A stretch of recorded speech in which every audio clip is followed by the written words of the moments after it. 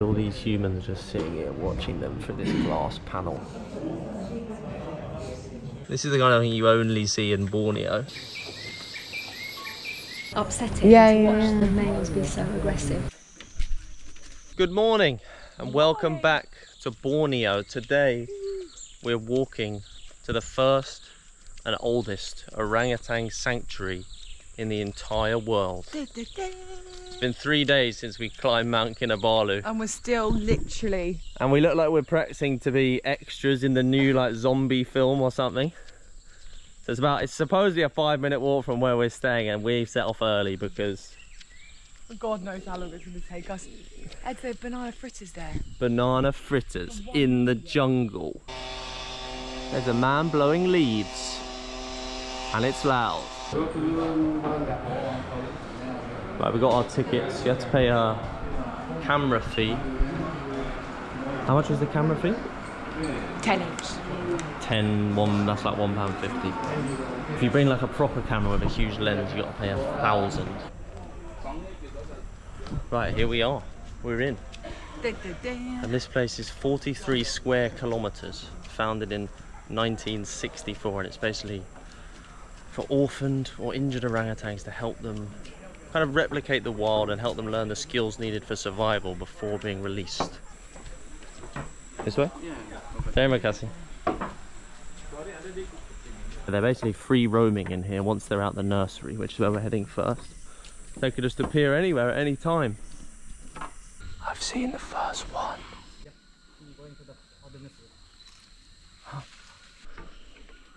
Didn't take long. It was really orange, wasn't it? Yeah.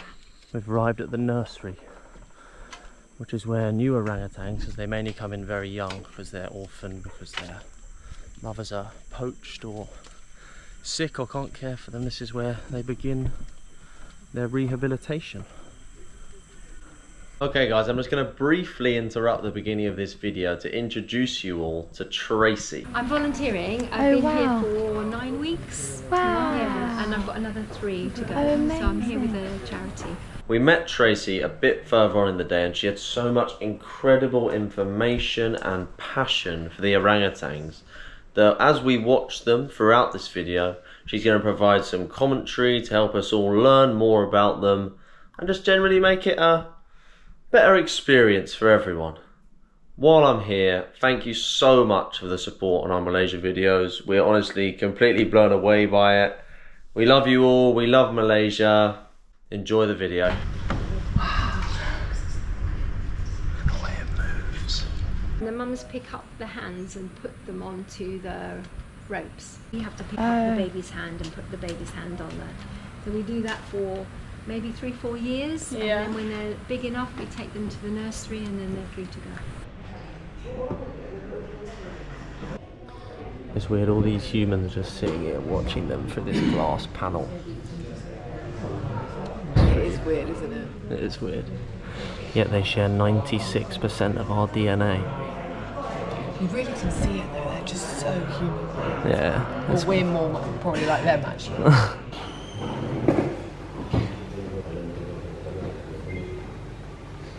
This is so cool. I can sit and watch them forever.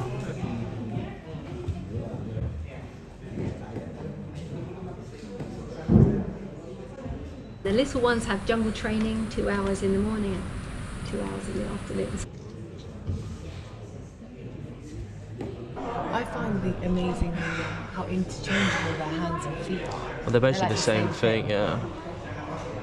Their feet are so grippy.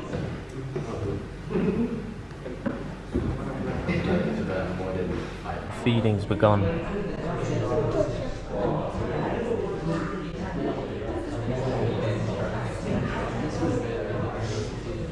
Look how that one's sitting.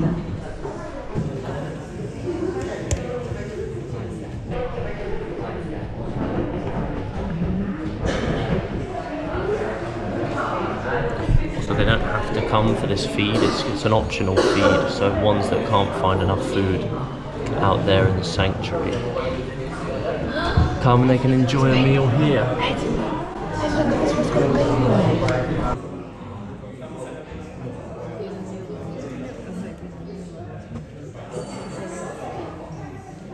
Look at their arms.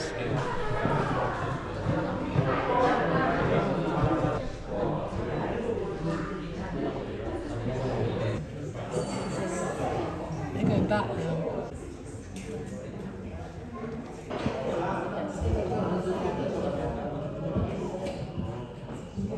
What a surreal place. It must be amazing. It's amazing for It's amazing for everyone. us, no idea, but the kids, like this little boy would just be like, what?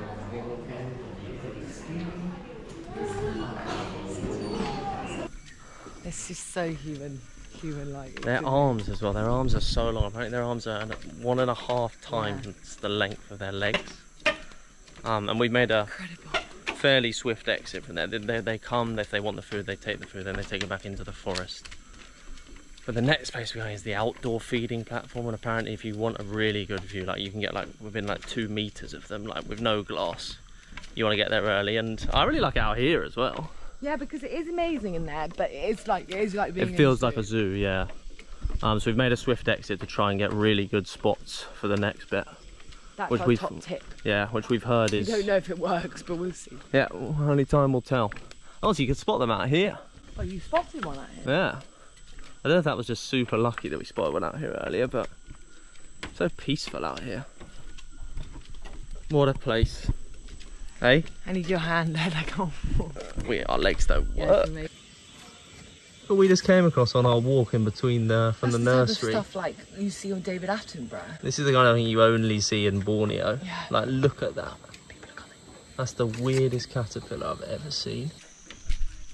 More in the nurseries, when the young injured or sick or orphaned orangutans come in, they basically have 90 days in intensive care where they're checked for diseases, to just make sure they're in good health. Then they're kept kind of in the indoor nursery, then they move to the outdoor nursery, then they go like 1 kilometre into the forest, which is called the platform. So some of those ones that we saw coming in for the food probably live out on the platform. But if you don't get enough food out here, you can come and get a little feed, and it's kind of the slow, it's like the slow reintroduction to the wild, and eventually they'll go out into the main reserve, out of the nursery. The thing is, though, and then into the wild. What's stopping them all just going now? Nothing. Food. Yeah, I don't know. I presume there's like a wall. There must be, right? Otherwise poachers would get in. I don't really know about that. We'll try to find out. Is there a fence? No, there's no fence. No. So see that hole up there in the roof? Yeah. Orangutans. Wow. Yeah. I had to take my banner in at lunchtime because they would take it. Wow. Yeah, they love to. They were so curious, right? Yeah. So if we have somebody here, there's one of us, Osby. She is very curious. She always watches people if they're fixing something or mending something. She'll take their tools if they don't take them. Wow. She's very curious. Yeah. So they could just essentially leave. Yeah, so usually they follow a bigger one. So Okay. I don't know if you saw there was a little one, I think I was saying to you, a little one, Tombolina, Yeah. who is 6 years old. She's in the nursery. She's got a very furry back. Yeah. I don't know if you noticed her. But the other day she was at the feeding platform and we're like, whoa, Tombolina is here. And she's like looking around like this, where am I? Because she just followed one of the big ones. Wow. She just followed them out. Well, she didn't know where she was. But she found her way back. Yeah. Yeah, she followed them back. And that's how they start their journey into the forest. But yes, exactly. Yeah. They get more confident, they stay maybe for one night, maybe 2 nights. But she frightened herself and then she stayed in her cage for 2 days. She would come out. But she's okay now, she's fine. This way? Terima kasih. The gate's open. We're on the way to the main feeding platform. The gate opens. Okay, 20 minutes early. Yeah, we're 20 minutes early, but I think it'll be worth it.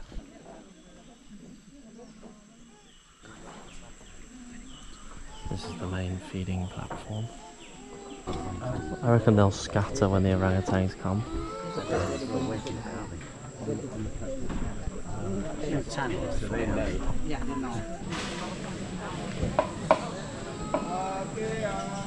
please.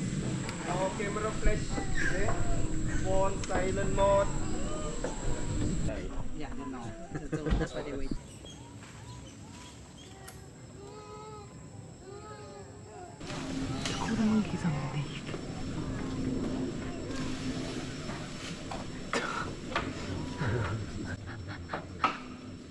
baby, look.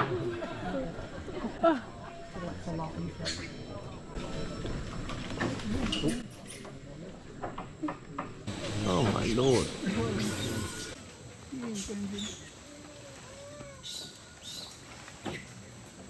Does that mean no orangutans are going to come? I guess not. Guess they're all well fed and self-sufficient today.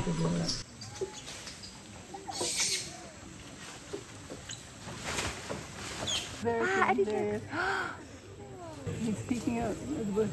Wow, he's really peeking out.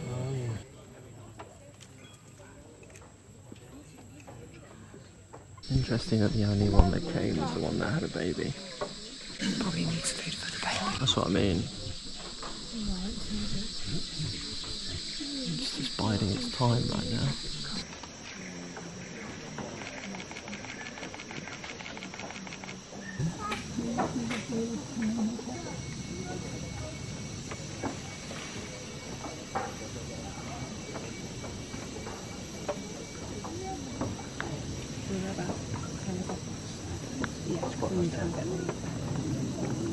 Everyone's now chasing the one orangutan that turned up to the feeding.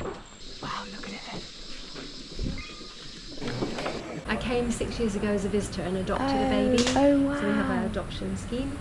And Beryl, you saw her today. Oh. She's now 13, but she lives in the forest. Ada dua orang putih ya, kita balik pergi lawan bom dan pergi lawan ke nursery. The feeding time for the adults, we basically waited, I don't know, half an hour. And then finally a huge orangutan came with its baby, but it didn't even eat anything. Which is actually a good thing because they only come for the food there if they can't find it in the wild. So they try and keep human contact as minimal as possible. So yeah, basically replicate how life would be for when they get released. And that one obviously had a child, so maybe was coming to check it out, but didn't want to move in on those other monkeys that were absolutely devouring all the food. When in the wild, a baby orangutan will stay with its mother for 7 to 10 years. It teaches it how to look after itself and become self-sufficient, but obviously it has no mother, can't learn these skills, can it? So comes here. That's why where the Sepilok Orangutan Rehabilitation Centre comes into play. We can be happy we've seen 2. Oh yeah. 2 out in the wild, in inverted commas, and then a load in the nursery too. Yeah, but imagine how rare it is to see them even in here. So imagine how rare it is to see them in the actual wild. Yeah. That's next week.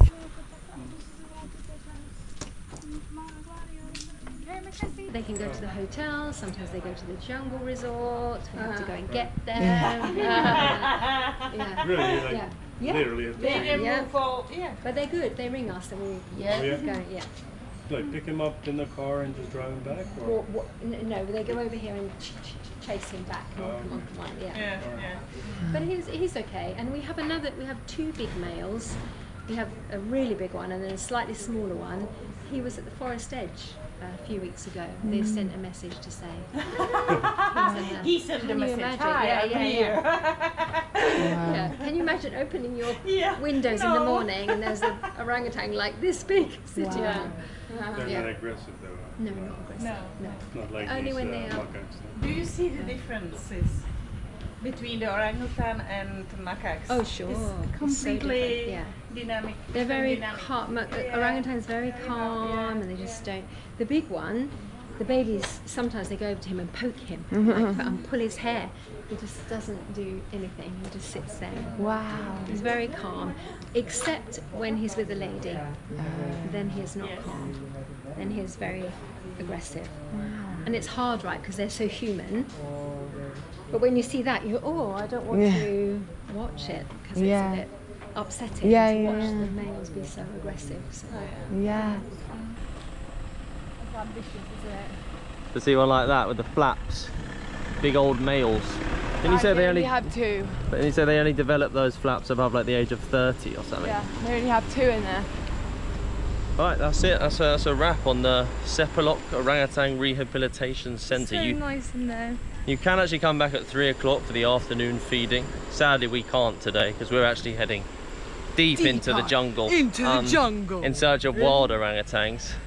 But yeah, I'm sure what you're wondering is what you can do to help these orangutans. So on top of forest fires and poaching, the actual main reason they're so endangered and vulnerable is because of palm oil. Palm oil. So all of the land here, the forest just gets continuously bulldozed to create more palm oil farms, because Malaysia, Indonesia actually 85%, produce 85% of the world's palm oil. And it's used in like lipstick, from lipstick to ice cream to like to shampoo, everything. We were flying over, coming into Sandakan. The amount of palm tree farms was just rows and rows, weren't there? Yeah, it's really sad, and a lot of people buy it because some of it has a sustainable palm oil tag on it, but you can buy those through corruption through the government, which is really sad. So yeah, that's just humans, I guess. But if you want to keep these amazing orangutans alive, hopefully forever, try and cut down your palm oil. And you can also come here, just make a donation online, stuff like that. Adopt one. Yeah. So down with palm oil. We hate palm oil. No more washing your hair, Tilly. You need to get stuff without palm oil. You stole some of my rice. I did steal some of your rice and your chicken. It arrived first and I was hungry. What's going on here? Oh, we're back at our hotel now. Tilly's angry at me. I've stolen her food. Which is only a 5-minute walk from the Orangutan Rehabilitation Centre. So if you really want to just see that, this is a great place to stay. Pretty cheap as well. Good vibes. Nice curry. And there's jungle right behind it. We went on a night walk here yesterday and saw a flying squirrel. That was so cool. Which was incredible. Anyway. Giant red flying squirrel. Yeah, it was pretty epic. I'm going to end this video here. Tilly, your thoughts on the Orangutan Rehabilitation Centre? It was so special. I thought it was done really well. As in, there's no thanks. I mean, we saw 2 and we were there for 3 hours, so it's not like... Yeah, I feel lucky to have seen just 2, to be honest. Yeah. Yeah, it was just amazing. It was just felt super surreal. This whole part of Borneo just feels, don't know, like exactly what I imagined like Borneo to be like. Yeah, it's really amazing. It really feels like Borneo. Now we're eating some jungle fern. Have you tasted that? Yeah, I've tasted it. It's really good. It almost tastes like the Filipino garlicky. Oh wow. Anyway, yeah. That's a wrap. We're heading deep into the jungle now. On what might be the greatest adventure of our entire lives. So, thanks for watching, and we'll see you next week for that. Scary animals. Hopefully we can find some orangutans in the wild. Oh, thank you.